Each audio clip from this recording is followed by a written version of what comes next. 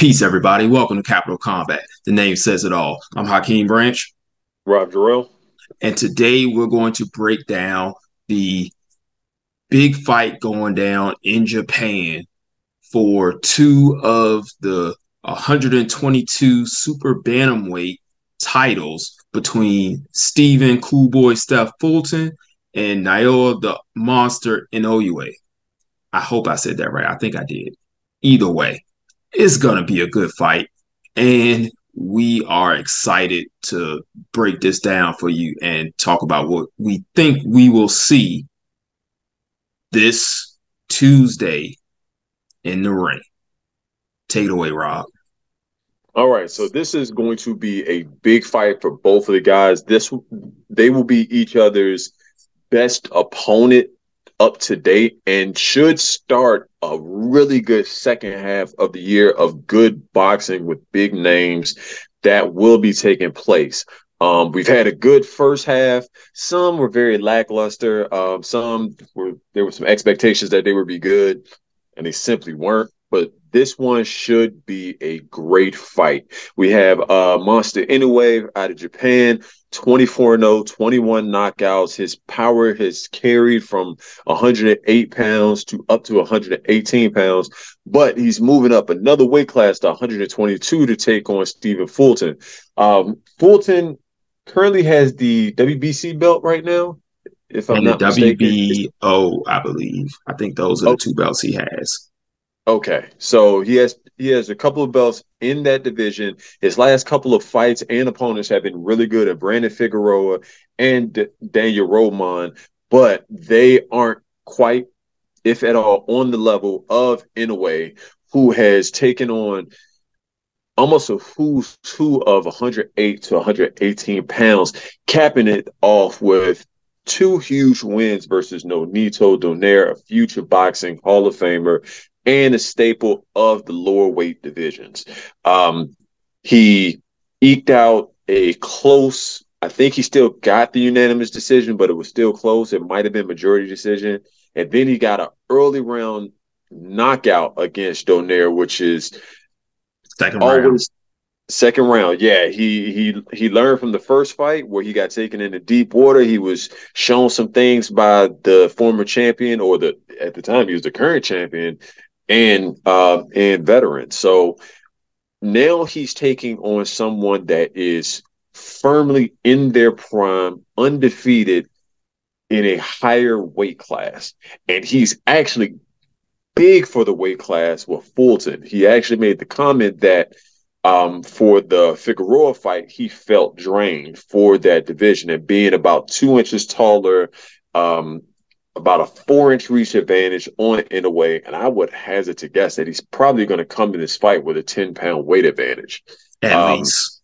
at least. And that may not be saying a lot to some people, but when you have such a low weight, and again, with Inoue moving up or beginning at 108, that is nothing to sneeze at. I mean, we haven't seen that kind of the power carry and the growth since Pacquiao, and I don't think it's ever been done again. Donaire tried it.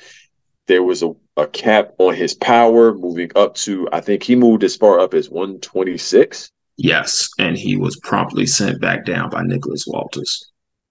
So we don't know if we're getting that out of Inoue, especially with a guy who's big for that division. But it's interesting to see whether his power will carry. His skills will carry. You don't lose skills from a higher division. I mean, from a lower division. Your power is one of those things that you may lose as you hop divisions, and then you're going to a division against a guy who is extremely fast. So a bigger, faster, I'm going to say more athletic guy, maybe not skill wise, but a more athletic guy from a boxing crazy city like Philadelphia. Oh, he's up for it. And even though Fulton does not have that sexy knockout record, he only has 8 knockouts in 21 fights. It's still a major thing to move that far up. So, Yeah. yeah, it's going to be an interesting challenge. I still mentally don't have a confident pick for these guys because Neither do I. they both bring something different, and they literally haven't faced someone of their caliber or even style. Right. Um, I don't know if anyone has paid attention to this fact, and I mentioned it to Hakeem in a text message, but this will be the only non Puerto Rican American fighter because, regardless of what people think, Puerto Ricans are American citizens. Just throw that little history fact out there. Trivia. The trivia fact for those who don't know, they're still Americans, but the only American non-Puerto Rican fighter that Inoue has fought was Donaire. And Donaire being very skilled, very powerful, not quite in his prime, um, deceptively athletic, is not quite a guy from Philly who learns that slick, and I cringe to say this, that slick urban style that Inoue has not seen at all in any of the lower divisions. That's it's a fact. He has not fought a single fighter that employs that style, and but he has a lot of tools that can help him against that style, which is excellent timing. And we saw that versus Donea, especially in the rematch when he was able to counter him every time he dropped him, it was a counter shot where he baited him in and was able to punch with Donea.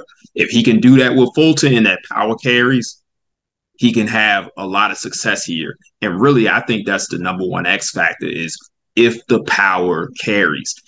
It probably will, honestly, but he hasn't had to hit somebody as big as Fulton either. So while he may still have, maybe a pop that maybe somebody who is more stationary, who is hasn't been in the type of fights that Fulton have, he may be able to knock somebody else out, and he still may be able to knock Fulton out. But that's the big X factor. Will he be able to do it? The weigh-in picture, Fulton, even though they came in close to the same weight, Fulton looked bigger. He looked much bigger. He's going to be much bigger once they get in the ring. Will he be able to absorb that punishment and be able to still compete at his style that he does as those rounds carry on? One of the things that I did notice, like versus Figueroa and versus Roman, because Figueroa is a high volume puncher. Fulton was able to go the distance. You didn't really see a fade later on in the fight. He was able to close that fight strong. It was a very close fight. I think he got that by a split decision, right? That was a split decision, yes. Right. So he was able to close the show in a close fight. And then Roman, who never stopped coming, he was able to continue to outbox him, out wrestle him when when they got in closer. He was able to grab him and he was able to dodge his punches for the majority of the fight.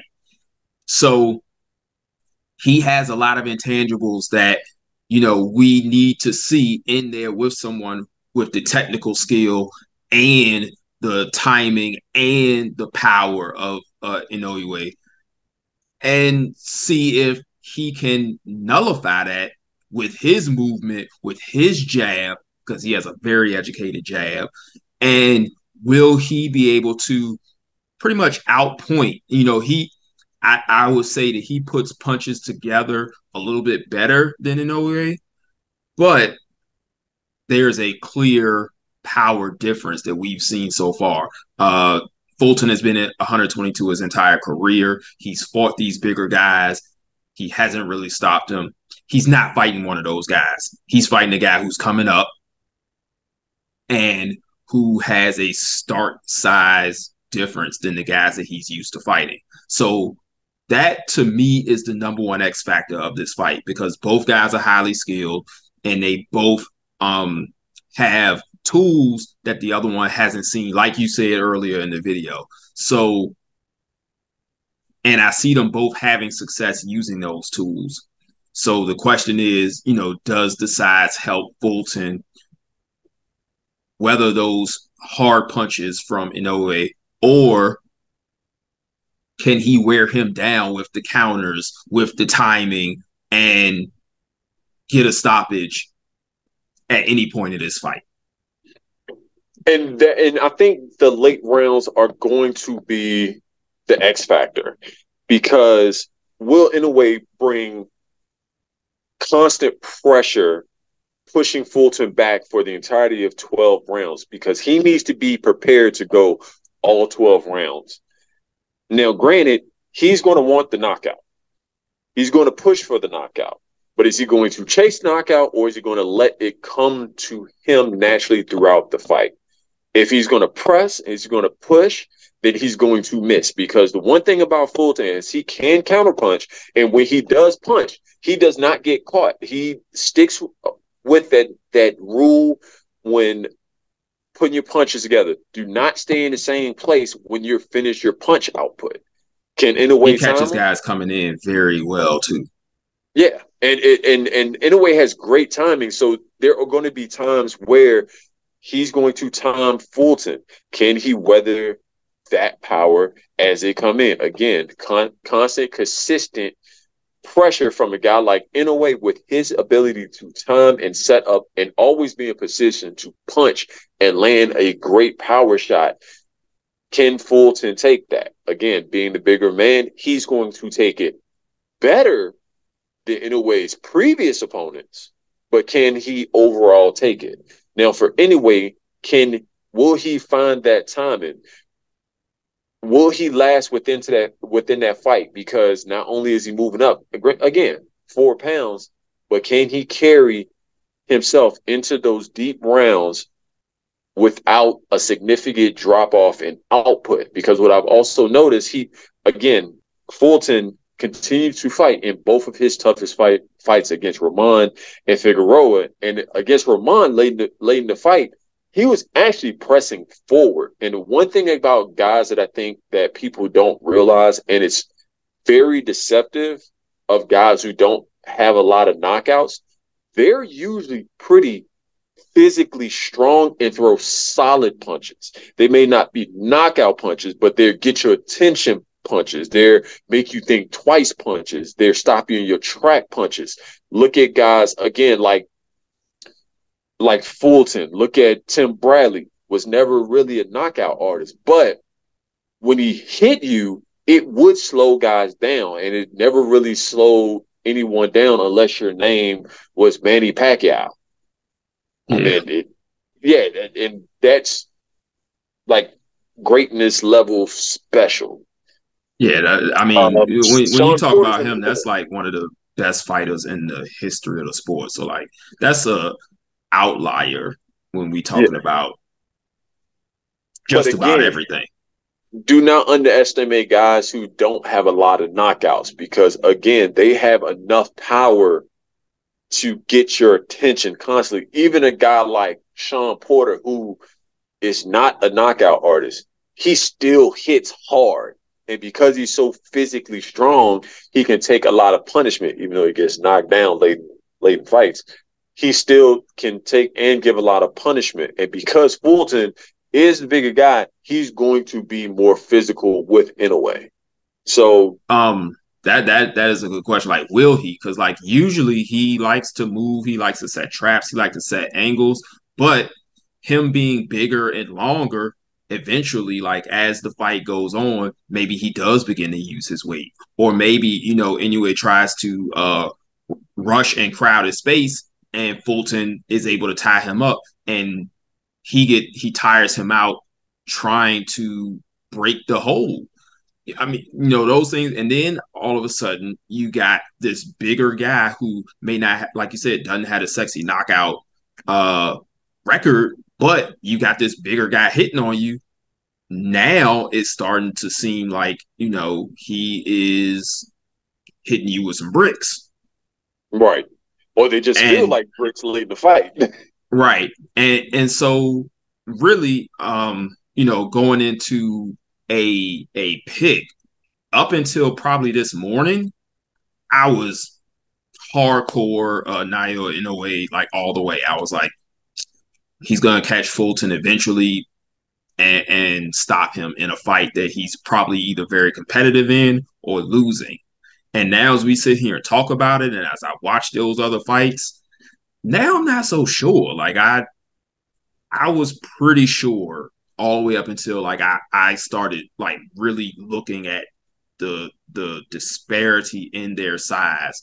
And there's only a few fighters that have ever done the things that like we've seen Manny Pacquiao do, we've seen Floyd Mayweather do, we've seen Oscar De La Hoya, um, James Toney and Roy Jones, two guys who I mean, once again, those two are definitely like the most extreme outliers because they went up like 40 something pounds and they were like the last two guys in like 100 years to be able to go from 160 to 200 plus and win titles. Manny went from 105 to 154, and that is he's the only man to ever do that. I think De Extreme La Hoya outlier. did six. De La Mm-hmm. Hoya went from 130 to 160, Mm-hmm. and Mayweather went from 130 to 154. But I think Ray Leonard went from 47 to 75. where did uh where did Tommy Hearns go from? Because I know he went pretty high as Hearns well. also went from Hearns ended up at cruiserweight. I don't know if he won a title there though, Right. but he did compete at 175. He started at 147 and went up. And those are huge gaps in weight. So if the monster pulls this out, this would probably be the equivalent of somebody going from lightweight to welterweight. And even then, you don't see too many people able to do that successfully. And you So got some talented guys right now trying to do the same. Even looking at Lomachenko, who started at 122, or was 118, it I think 120? he started at 118. And it seems like his cap has been 135. So Yeah. So and he's one of the better talents that we've seen in the last 10, 15 years. So Monster has a chance to add his name to a very elite list here. And I'm excited to see if he can pull it off. I'm also excited to see if Fulton can stop the hype train and get a little bit of hype himself. So, pretty much because not a whole lot of people were talking about him um, as much. And I was watching the guy. I was like, but you kind of you when you see guys, you kind of wish. I'm like, man, I wish he just had just slightly better competition or just slightly more competition coming up, moving up in weight class. And he got the creme de la creme right now, just yeah, coming up from and a lower weight class. I'll tell you another thing. I can almost guarantee that he will see more respect from the fans there in Japan than he gets here in the States. I believe it. I definitely believe it. Um, I'm just gonna leave it at that. Who do you have winning? I'm going back and forth because Inoue is such a supreme talent. He's so powerful, but is his ability to set up, even on my TV now, I have the replay of the fight between him and Donaire, Which one? the first one, The first one. and Okay. yeah, and his timing is just amazing. Even when he for those that like basketball, just a small hezzy throwing that powerful jab, waiting half a second and letting the two go right behind it is just that kind of time to freeze his opponent in place. But then you have a guy like Fulton, who, again, very slick boxer, very urban style, very athletic, uses the entire ring and never in the same place for too long, will make it really difficult. I'm hoping for a good fight. I think it's going to go the distance. I'm not going to say it's going to be controversial, but I can see this ending and warranting a rematch. Okay. And you know, you bring up that first Donaire fight. Like Donaire does a lot of things that people will consider urban. And he was doing it at what? He was like 38 at that time. Exactly. Mm-hmm. And he was able to like really give Inoue fits at times. At times. So can Fulton capitalize off of that and make those fits more often and farther in between the adjustments that were made so he would still win that fight. That I mean, like I said, I think I want to go with Inoue too. I think he'll either like I think he may affect Fulton like once or twice, and that'd be enough to like carry the fight. Yeah, I think so too. Um, the old men in Vegas have Fulton plus 200. So if you want to take a chance to make some money, you probably want to go with Fulton. But So he's the underdog, right? That means he's the underdog. he's the underdog. Gotcha. Okay. Yeah. So that's a live dog right there. Yeah. Very live.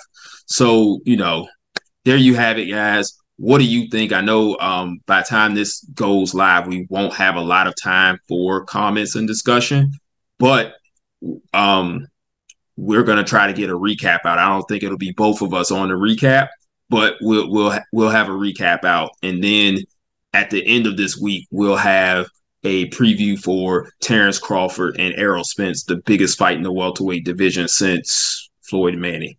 So definitely that is 100% must see TV. And that same night, you got Jan Blachowicz and Alex Pereira for in the lightweight division, and then not lightweight, light heavyweight, but in the lightweight division, talking about MMA, UFC, you got Dustin Poirier and Justin Gaethje, and those guys are 100% action. So that's must see TV too. It's just not as big a stakes as Crawford and Spence, but those are good fights too. And I think I'm gonna hit you guys with a video at the end of the week for those too. So if you made it this far, I'm pretty sure you liked what you heard. You heard some objective, informative boxing info. Hit that subscribe button, hit that bell icon so you can get those updates when we upload those videos. And if you have time, or even afterwards, you know, drop a comment. You know, we're going to find out how close we were to being right. We don't really care about being right, and we're not going to pom-pom for any fighter regardless of who they are. We just want to see good technical boxing, showcases of skill, and entertainment in that aspect. So if that's you, you in the right place, and we'll see you in the next video. Until then, fight on.